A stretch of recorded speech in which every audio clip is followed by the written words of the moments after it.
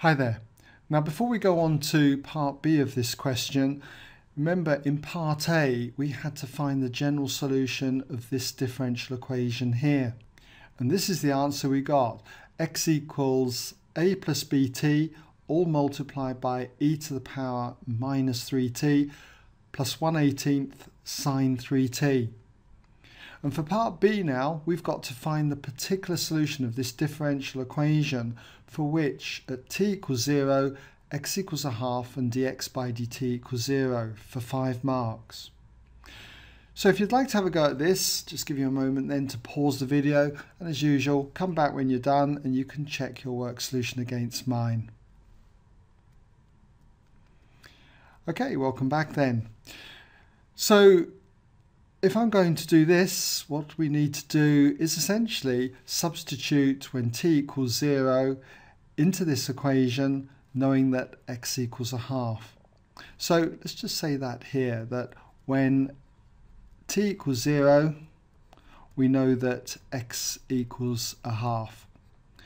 And if we number this equation up here as, say, 1, then we're just going to say that from 1, what we get is that x is a half, so I'll put a half there, equals, and if t equals 0, then the b term here is going to go out to 0. That's just going to leave us with a times e to the power 0. Well, e to the power 0 is 1, so it's just going to give me a there.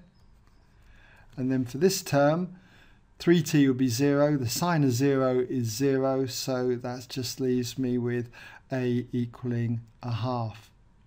So if I put that back into 1, what we've therefore got is that x equals, for a, we've got a half then, plus the bt, and all of this is multiplied by e to the power minus 3t, and then plus 1/18 sine of 3t.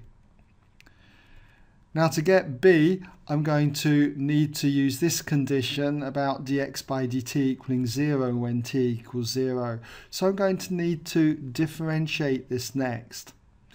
So if we differentiate this, therefore we're going to have dx by dt equals, and for this first term here, we'll use the product rule. We'll take this part, multiply it by the differential of this part, and then plus we'll take this part and multiply it by the differential of this part. Okay? So if we take this part first of all, we've got a half plus bt, and multiply it now by the differential of e to the minus 3t. That's going to be minus 3e to the power minus 3t. And to this we add, we now take this part, e to the minus 3t, e to the minus 3t, and multiply it by the differential of a half plus bt. Well, that's just going to be b, so put that there as being b. Now we add the differential of 1/18 sine 3t, and that's going to be 3/18 or 1/6 cosine 3t. So we've got plus 1/6 cos 3t. So we'll just border that off. Okay. Now all I need to do is just put this condition in that when t equals 0, let's just put it here, when t equals 0, we know that dx by dt equals 0. And if I sub this into this equation here, which I'll call 2, we'll just sub in 2, then what do we get? Well, we get 0 for dx by dt, so therefore 0 equals, we've got a half plus bt, but t is 0, so that's just going to go, okay? So it'll be a half then multiplied by e to the power 0 there, well that's going to be 1 times minus 3, so it's going to be multiplied by minus 3. And then we've got, for this term, e to the minus 0, well that's going to be 1, so it just leaves us with plus b. And for this last term, when t is 0, the cosine of 0 is 1. So you're just going to get left with plus 1/6. So here we've got minus 3 over 2 plus 1/6.